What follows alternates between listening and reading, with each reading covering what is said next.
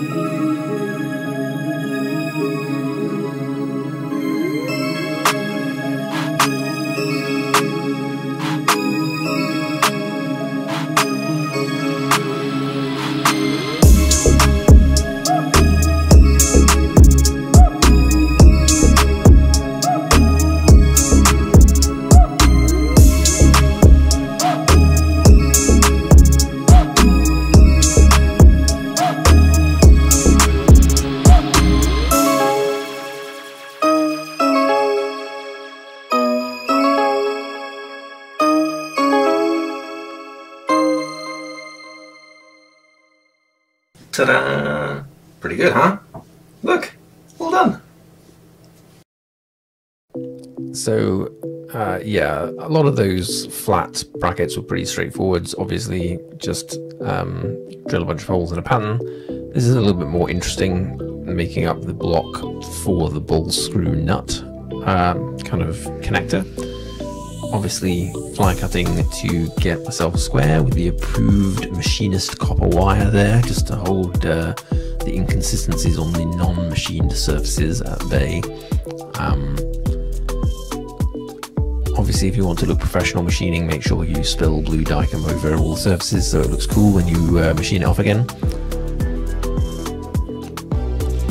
Here we go, edge finding. Now I decided to do this, split the block in two. I want to machine both in the same setup, and this is where DRO is amazing. So I could edge find off of one block in one coordinate system, SDM1, and then I could move into SDM2 and edge find the second block. And actually I only edge found one edge because obviously the vice surfaces are essentially keeping the y-axis identical.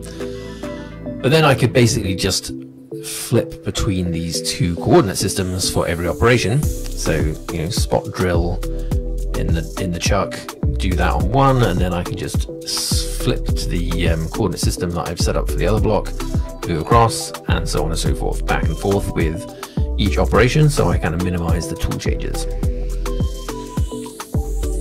Obviously we're drilling all the way through. This aluminium wants to wrap around drill bits like nobody's business.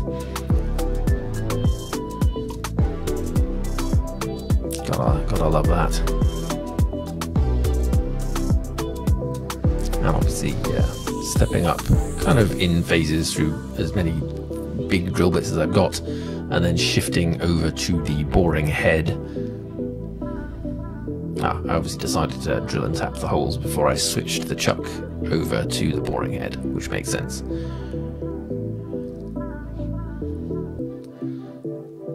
Lots again. Trying to minimize, but you're still doing at least a drill and a tap change for every hole.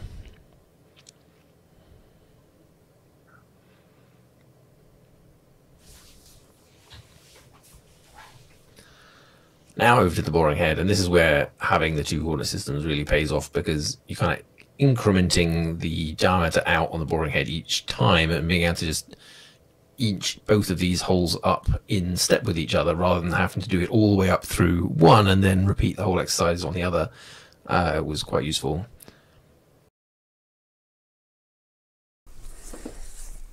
Okay, so a lot of just getting it machined, flat surfaces, 2-dimension, drill a few holes. I made a few screw ups in there.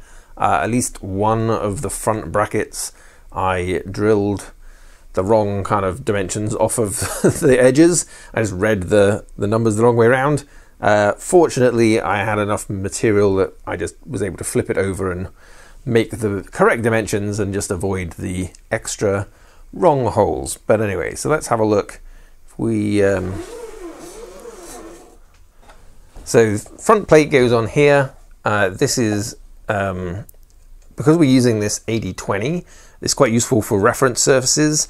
I know that this needed to be exactly 80 high and where these slots lie, and then I could make sure that the mounting holes for this VF12 bearing bracket brought it flush with this top surface. This is so that I always have good known distances both up and out from kind of my reference positions. So this is a pretty simple piece, and actually because we're going into these slots, we can loosen these nuts and adjust it forwards and backwards if necessary, which was useful for alignment. Then if we move back to the middle of the machine, so this was probably the trickiest component of this setup, just that it had the most kind of operations. Obviously bore through the center to meet the ball screw nut here. You can't see it from this side, but obviously there are a pattern of holes drilled on basically a circular basis at, I think it's 19 mil off center, 5 mil tapped for mounting the nut in, and then crosswise we have some countersunk 6 mil holes for mounting to this piece of plate. This was originally the gantry plate on the OX. I just cut chunks out to provide me this part. I iterated a bunch actually between having this be full width, exactly what shape to be, but because of the front plate and the rear plate, in order to keep the most motion, you kind of don't have a lot of room for this. Maybe that was a design flaw. I could have packed this out further and stepped out to avoid that issue, but I think this will be strong enough. I put a radius on this internal corner just because it's nice not to have those sharp internal corners, particularly if you're going to be putting stresses through it. And now if we move on to the back, there we are, you'll do. Same bracket pretty much as the front bracket, slightly different hole arrangement, but same principle. And obviously this has got 4 cross holes for the main bearing support. Then another cross bracket across the back here, a little bit hard to see from this angle. It attaches into the back edge of this rear structure, right? Obviously we have another piece of, in this case, 60-20 going that way. So this plate bolts into that and just mounts the 47 mil, I think, kind of square pattern holes for the NEMA 23 with the coupler, and of course same again on the other side. So basically a lot of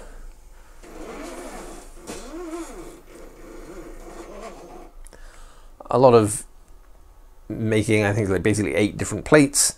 Some of them I could do in pairs, some of them I just had to kind of duplicate all of the work.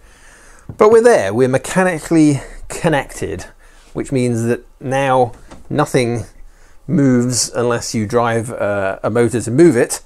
And I do have a quick setup that I've been using just to test each axis. So this is just a manual pulse generator, like on a dial, that I can use to drive the axis like one at a time. In this case, I have it wired into both Y-axis motors, so I can just do that, change direction, speed it up. So this is actually as fast as this signal generator will let anything go. I can dial it back down, which is fine, but I suspect, having done this test on all axes, same basic deal. The axis moves, no problem, which is great. It's not like so bound or anything that doesn't work. Moves across its whole line, all good, but it is pretty slow at top speed. Now, it's possible that when I plug this into the Duet, it's capable of just driving signals a lot faster. I don't know what the kind of balance is going to be like, but I've always kind of suspected that I was going to want to increase the size of the motors to allow for faster motion. I mean, essentially these are now direct driving the ball screws, which, you know, is a certain amount of distance per revolution, not a lot, compared to previously, you know, the output was on a, you know, the belt driven, so you kind of uprated the diameter of the spindle of the motor with the pulley, and then you're dragging across. It's obviously a lot faster, but less precise, and there was always going to be that trade-off. So we'll see. I think the next step, next video, I will wire up all of the motors as was to the Duet, but I do also, in this box, I haven't opened it yet, I have the Breakout Board for the Duet, so that basically that means that you can take all of the pulse enable direction signals from the Duet as the controller, but push them into external drivers. And then by having external drivers, you can uprate the amount of power each one of those can cope with. So you can uprate the motors, which is another whole set of expense and upgrades, which I sort of knew I was going to get to. But I will do it first without that, because I think it will be an interesting test just to see, with essentially the kit that I had exactly before in terms of electronics and motors, how it performs. And then I'll have a baseline to compare to when I upgrade to bigger and better things. Now, obviously, I do need to do a few other bits and bobs that I'll probably just do in the meantime. I need to set up the cable chain for all of the wires, and the tubing for the water-cooled spindle needs to be run. I'm probably going to cover the ball screw rails with just like an L-shaped piece of maybe plywood or something, so the cable chain can run on top of that, and it will also provide a little bit of protection from dust and detritus getting into the ball screws. So that sort of stuff needs doing, but next video will be a real test of it actually doing CNC things. So hopefully check back for that in a little while. Until then, thanks for watching. See you next time.